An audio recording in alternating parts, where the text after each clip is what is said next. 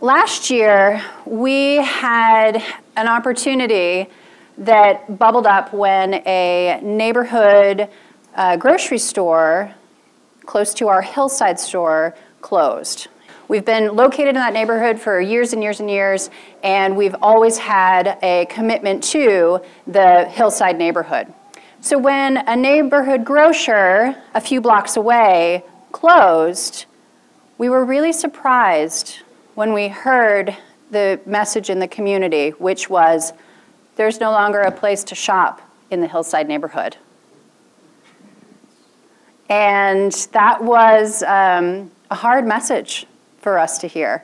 Why is it that we, who have been in the community for over 45 years, aren't seen as a place for groceries? So that situation presented what I initially thought was an opportunity to really reach out to the community to grow sales. And what I've come to realize is it has created instead an opportunity for us to develop meaningful relationships that are continuing to unfold and continuing to play out in our community. So it started with listening sessions. There was a neighborhood meeting that was put together. The co-op was asked to cater the event. We provided a bunch of food, and I sat and I listened to the community talk about what the loss of the 4th Street Market meant to them.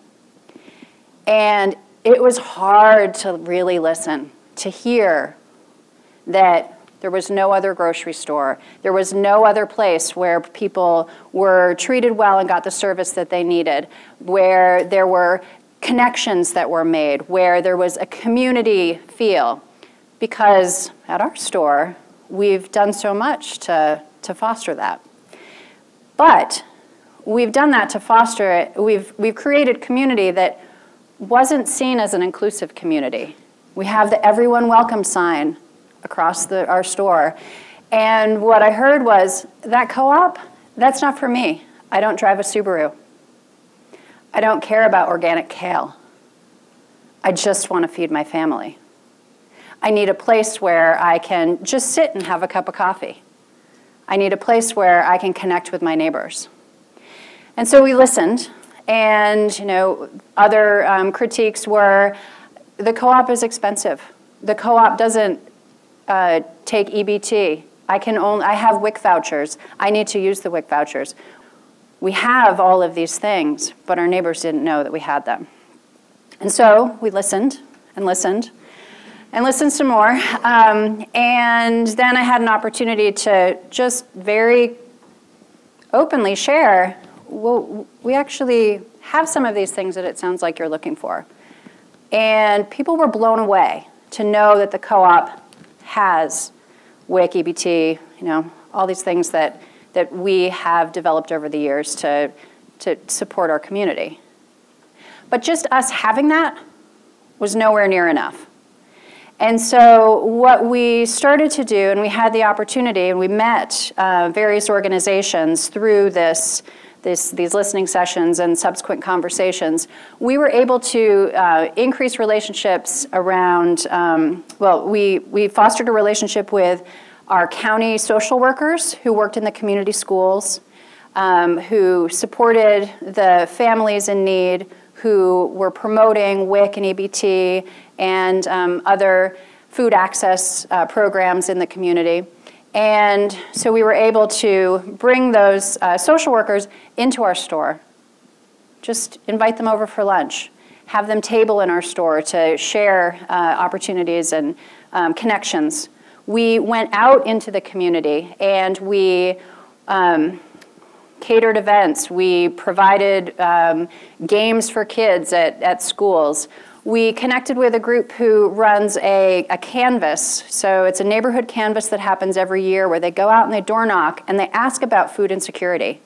And the questions that they ask were really geared towards what can we do to develop a strong food system in our neighborhoods.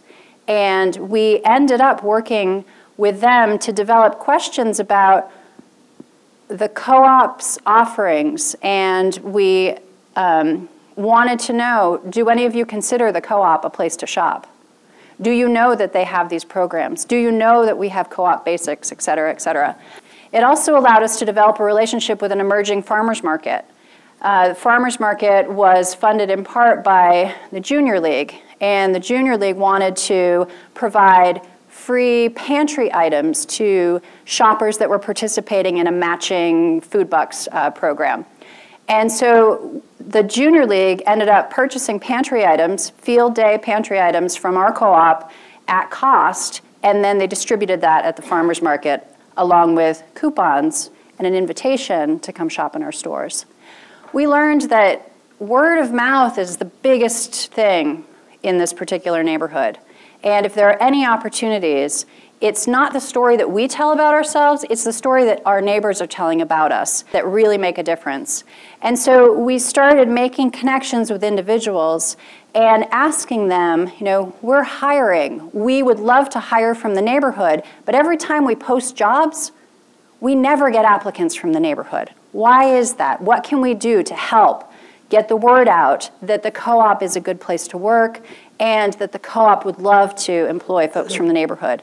And in that, we developed a list. We have an email list now of people who are connected in the community who hear about our job postings. They get that word out. And the percentage of employees that identify as minority increased from 6.3% to 11% over the course of a year. And I think part of that really is because of this word of mouth and because of these connections that we have been able to make through the closure of this market. And there is still so much work to be done. There are lots of opportunities for us to continue to foster. And in order for us to truly be transformative, we really need capacity. So anything that we can do to continue to have this this message of inclusion, this message of the importance of these relationships within our staff, within our board, within our owners, is really going to benefit us. But we have to really focus on putting capacity into building these relationships, putting investment into the time that it takes to build these relationships.